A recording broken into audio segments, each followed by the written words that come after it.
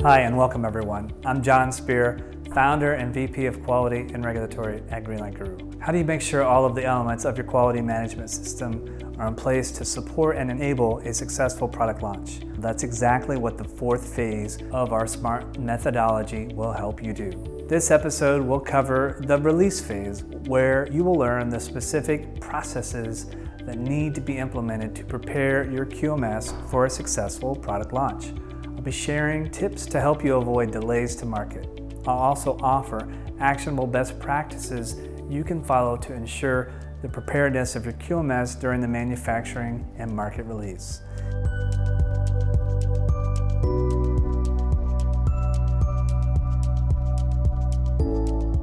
In the previous video, we went over the approve phase on how to position and optimize your QMS to approve the transfer of your medical device into manufacturing.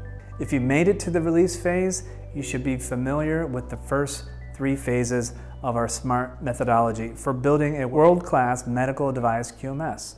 But if you haven't watched those episodes, go do that now and make sure you are subscribed to the Greenlight Guru YouTube channel so you never miss a new episode. You should have the following quality processes in place by the release phase: process validation, software validation, calibration, preventive maintenance, handling and storage, distribution and installation, servicing, complaint handling, adverse event reporting and medical device reporting, corrections and removal, customer feedback, analysis of data, internal auditing, and a quality manual. At this stage, your design history file, or commonly abbreviated as DHF, is complete and all design controls have been addressed and documented. Your completed DHF should reflect compliance with design controls mandate and your design plan. Your product design will also be completely transferred to manufacturing by this phase. Product risk should have been vetted and reduced to acceptable levels. During this stage, you should identify any potential harms associated with hazardous situations and persons affected. A risk management report should be documented and approved. The risk management file should be ready for production and post-production stages of product realization. Here are some common myths about the release phase. Myth number one: once a DHF is completed and transferred to manufacturing, there's no need to keep it current and up to date. Folks, there couldn't be anything further from the truth.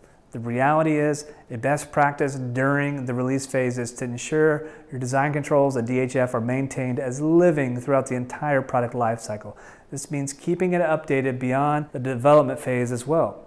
Your DHF should always be an accurate representation of the product you're delivering.